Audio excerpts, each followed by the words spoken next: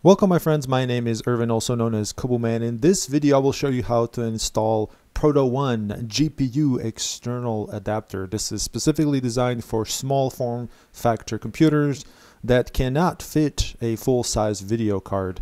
So this is excellent video for you if you want to upgrade like me.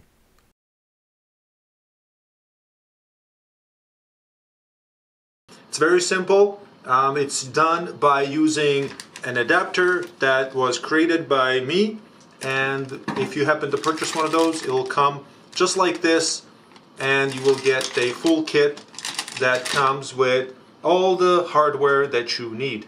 This happens to be an HP 800G2 type of computer. With the lid removed, we're going to pop this open. This basically releases these back plates so we can insert typically a card, but in our case you can see that there's no way this will fit in here, nor will it fit in the height, and that's where the adapter comes in. From here we're just going to remove two of the little metal plates that are covering these slots. From here we're going to take an adapter that came with the kit and we're going to position it like so underneath. Make sure it's flush. One way to tell is that this clip doesn't fall down. From here we're going to attach our adapter. It's very straightforward. We're just going to align our holes, and we're going to use our screws that are included with the kit and insert them as so.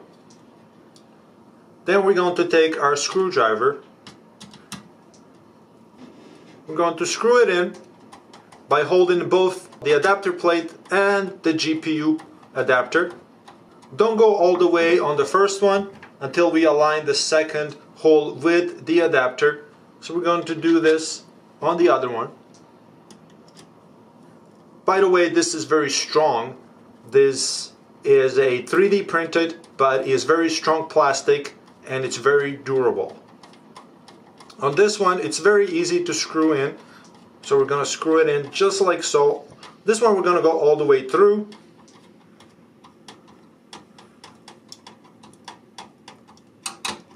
It's very tight.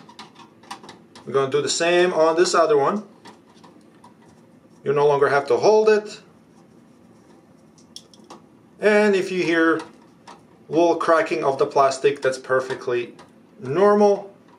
For this specific PC, and again, this is an HP 800G2 small form factor PC, we're going to actually do something special. We're going to use one of these plates that we removed from here, and then we're going to use it to attach our supporting adapter, which goes right here. Is very convenient, and I'll show you exactly how that turns out. So I'm going to take one of these screws that already came with the case. This is already attached. I'm going to loosen it up a little bit, and I'm going to take the opportunity to add the adapter like so. I'm going to attach it. I hope you can see. I'm going to screw it in. I'm just going to move it this way. With this attached, we're going to attach our supporting adapter, and you can see there is a little slit there that is also from underneath. We're just going to slide it on there like so, and this is not going anywhere. This is very firm.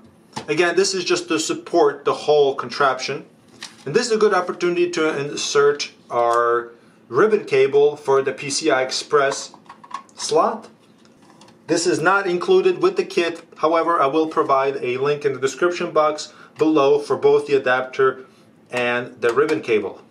With this installed, now we're going to flip over our case like so. And before I attach our GPU like so, I'm going to attach the cable first because it's much simpler, and then I'm going to lock it in. Okay, going to lock it, and now I'm going to attach the GPU.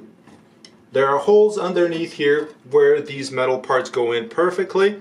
With the GPU attached like that, you can see that this back plate adapter helps us, although it can stand without this part as well.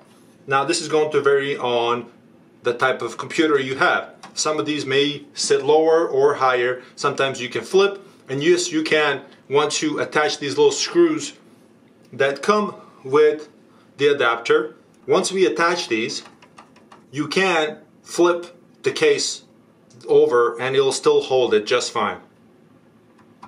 Don't go too crazy on this, because this is made out of plastic. However, this will tighten pretty strong. So it is strong, you can tighten it pretty well. It's just that don't go too crazy because it's not metal.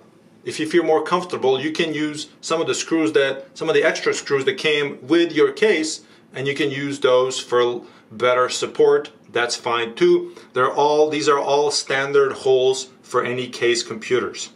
So after this, we can attach any power supply like so, and that's the huge advantage of having an adapter like this. Yes, you have to keep the case open, and that's basically a sacrifice we have to make. But you can use any external power supply that you simply connect like this. See, this is PCIe adapter or a cable.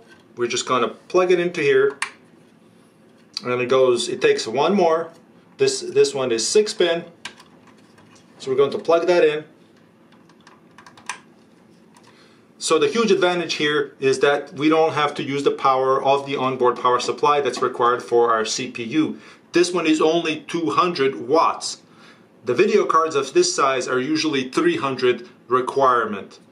And some of these are even actually lower wattage, although some are 240, but it's still not enough for the full size card like this. With the external power supply, we don't have to worry about that. We just have to put it in, and one last thing you may have to do is jump the power supply to make sure it turns on. So the way you do that is you jump the pin on the 24 pin, so it's basically from green to black.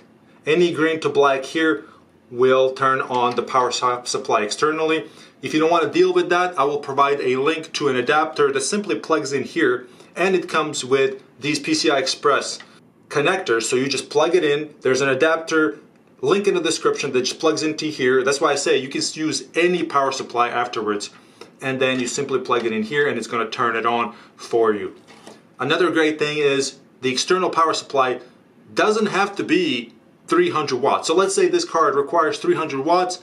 The external power supply doesn't actually have to be 300 watts. The reason for that is the recommended 300 for this card is for the entire system. The card itself may not draw more than 100 watts. So if you have an old power supply laying around that's only, let's say, 150, 200, you can use that. There you go, guys. Just be careful whenever you use this adapter. Make sure that you don't spill any water in here. Make sure you don't put your finger in there while the thing is operational, because I don't want you to get shocked, burnt, or injured. So just be careful and install this. Use responsibly. Thank you so much. Please share it with friends. Tell your friends about it because they will surely benefit from this too. Thank you so much. I hope this helps you. If you have any questions, feel free to ask. I'm here for you.